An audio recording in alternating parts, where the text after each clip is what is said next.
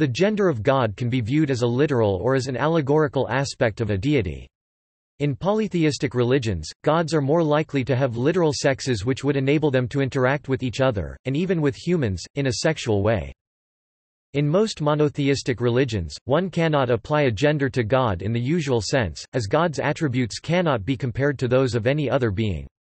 Thus, the idea of a divine gender is ultimately considered an analogy, used by humans in order to better relate to the concept of God, with no sexual connotation. Although God is an intangible spirit in many religions and therefore is thought to have no gender, debate over their actual sex nevertheless has passionately raged in recent decades. The preponderance of references to God in both the Old and New Testaments are in the context of a masculine reference, often, Father. However, there are a significant number of feminine allegorical references to God, most often in some maternal role. Comparative religion.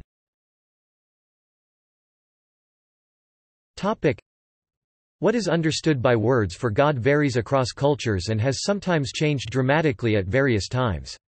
Buddhism challenged various ideas in Vedic religion, the monotheism of Judaism challenged its polytheistic neighbors, and in European history, the Roman Empire officially adopted Christianity under Constantine I, later becoming the center of the Christian religion, but having this centrality challenged during the Reformation. Evolutionary process.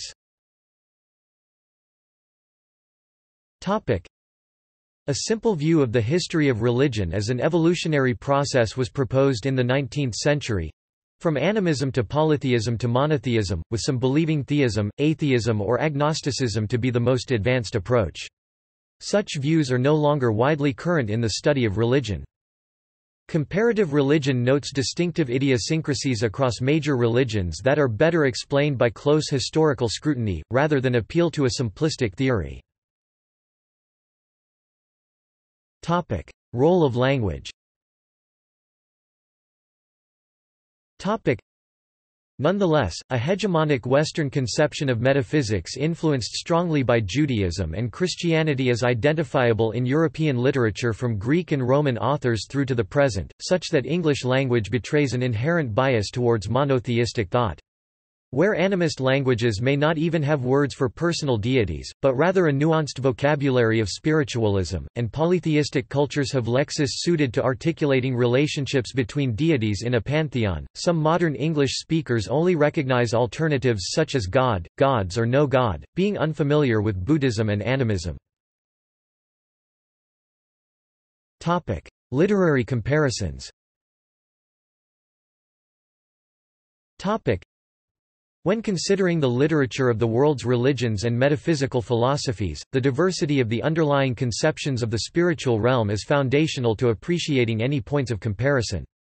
Comparison of views of the gender of spiritual entities is no exception. Each religion or philosophy needs to be understood in its historical, social, linguistic and philosophical context. Thus, matters of gender do apply to animism, but not in the foundational way they do in polytheism and monotheism. Additionally, since animism is largely associated with oral societies, we are dependent on the ethnographies of cultural anthropologists rather than documented scriptures and later commentary.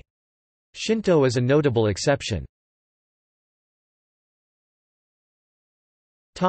Abrahamic religions.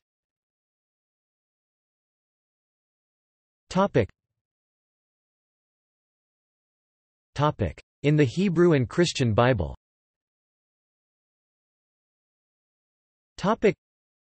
God is usually figuratively imagined in male terms in biblical sources, with female analogy in Genesis chapter 1 verses 26 to 27, Psalm chapter 123 verses 2 to 3, and Luke chapter 15 verses 8 to 10, a mother in Deuteronomy chapter 32 verse 18, Isaiah chapter 66 verse 13, Isaiah chapter 49 verse 15, Isaiah chapter 42 verse 14, Psalm chapter 131 verse 2, and a mother hen in Matthew chapter 23 verse 37 and Luke chapter 13 verse 34.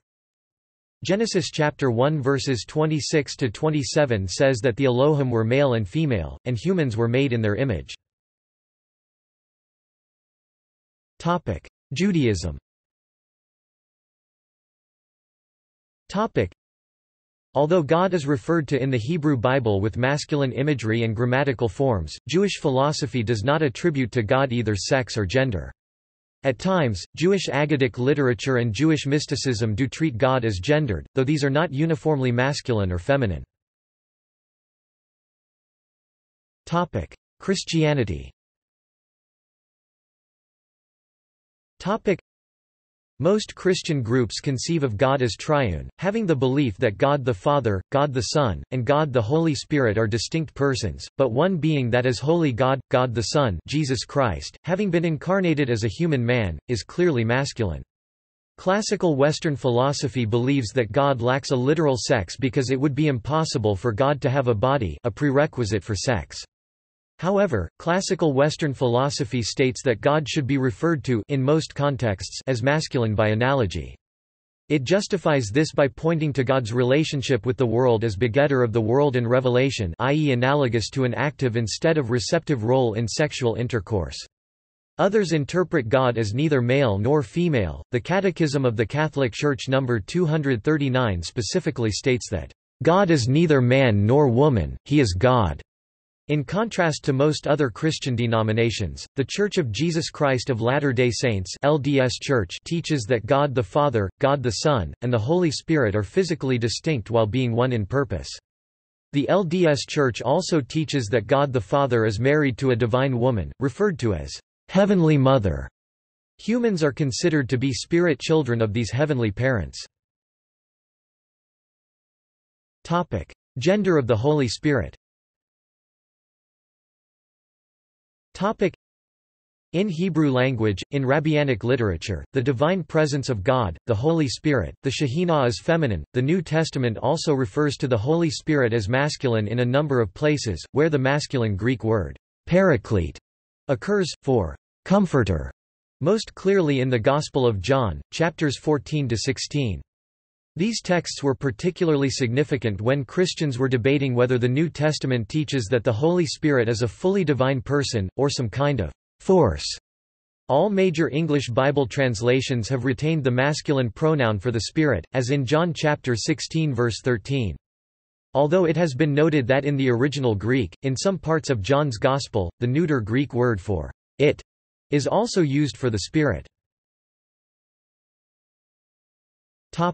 Islam. The oneness of God is of primary importance in the Qur'an and in Islam. In Qur'an, and Allah is most often referred to with the pronouns hu or huwa, and although these are commonly translated as him, they can also be translated gender-neutrally, as them. This is also true of the feminine equivalent, hayya. Quran 112-3-4 states, "He begets not, nor is he begotten. And none is like him, them." Other references include the first-person pronoun, and the relative pronoun ma, that which, as in the phrase, "the heavens and that which created them." Quran 91-5. Indic religions.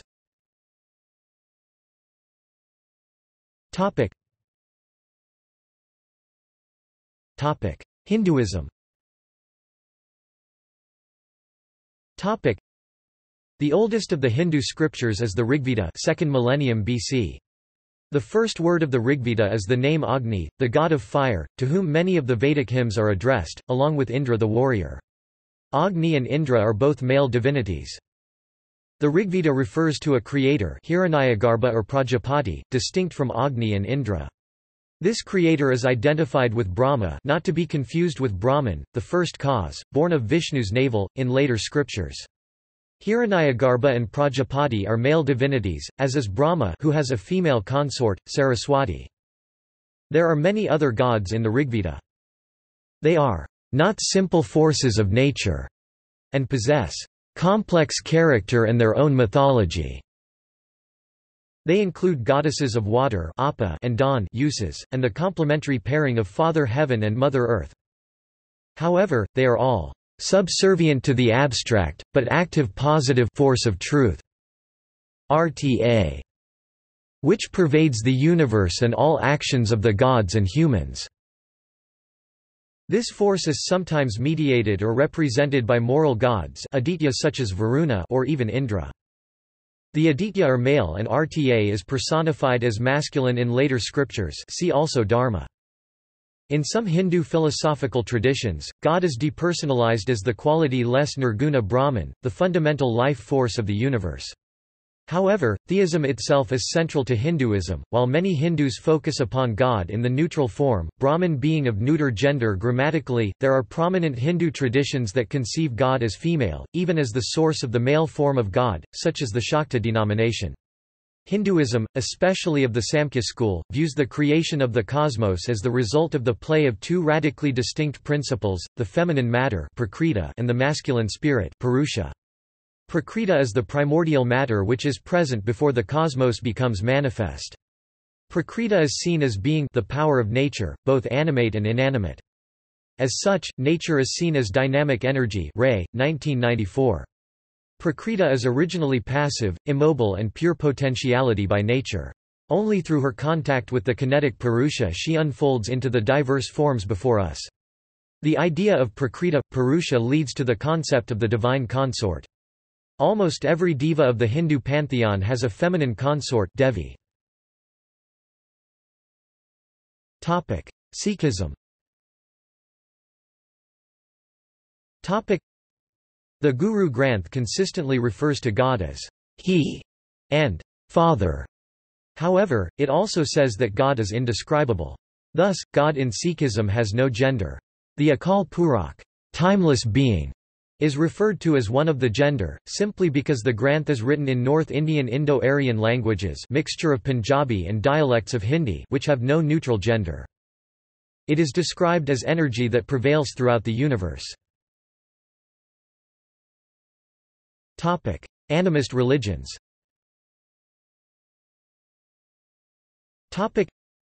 Animist religions are common among oral societies, many of which still exist in the 21st century.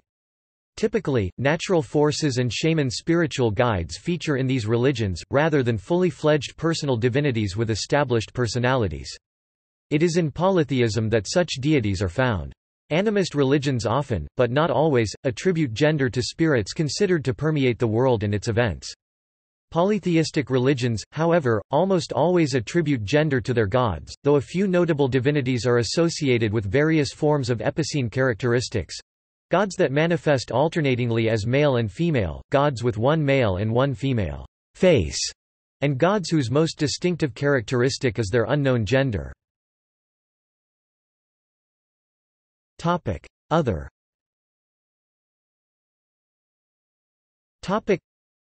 Carol P. Christ is the author of the widely reprinted essay, Why Women Need the Goddess, which argues in favor of the concept of there having been an ancient religion of a supreme goddess. This essay was presented as the keynote address to an audience of over 500 at the Great Goddess Re-Emerging conference at the University of Santa Cruz in the spring of 1978, and was first published in Heresies, The Great Goddess Issue 1978, pgs. 8-13. Carol P. Christ also co-edited the classic feminist religion anthologies Weaving the Visions, New Patterns in Feminist Spirituality 1989 and Womanspirit Rising 1979–1989. The latter included her essay Why Women Need the Goddess. See also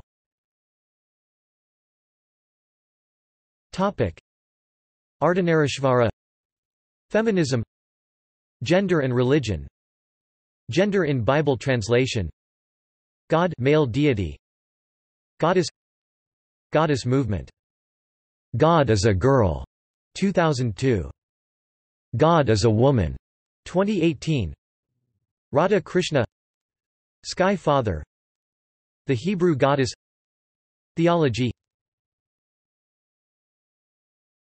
Topic. Notes and references. Topic. Topic. Further reading. Topic. Burke, Matthew. God and Gender in Judaism. First Things 64, 1996, 33–38. Dorff, Elliot N. Male and female God created them, equality with distinction. University Papers. Los Angeles, University of Judaism, 1984, pp. 13–23. Eller, Bernard. The Language of Canaan and the Grammar of Feminism. Grand Rapids, Michigan, William B. Eerdmans Publishing Company, 1982. Harlow, Jules. Feminist Linguistics and Jewish Liturgy. Conservative Judaism 49, 1997, 3–25. Johnson, Elizabeth. The Incomprehensibility of God and the Image of God, Male and Female. Theological Studies 45, 1984, 441–465. Platinga, Alvin Karl. God, Arguments for the Existence of. Routledge Encyclopedia of Philosophy. Routledge, 2000. Swinburne, Richard G. God. In Ted Honderich, ed. The Oxford Companion to Philosophy. Oxford University Press, 1995. External links.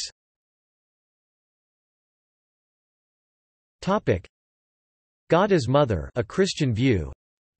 Feminine Images for God. The Spirit and the Bride. God and Gender in Judaism. Mouser, William E. Is God Masculine? International Council for Gender Studies, 2007.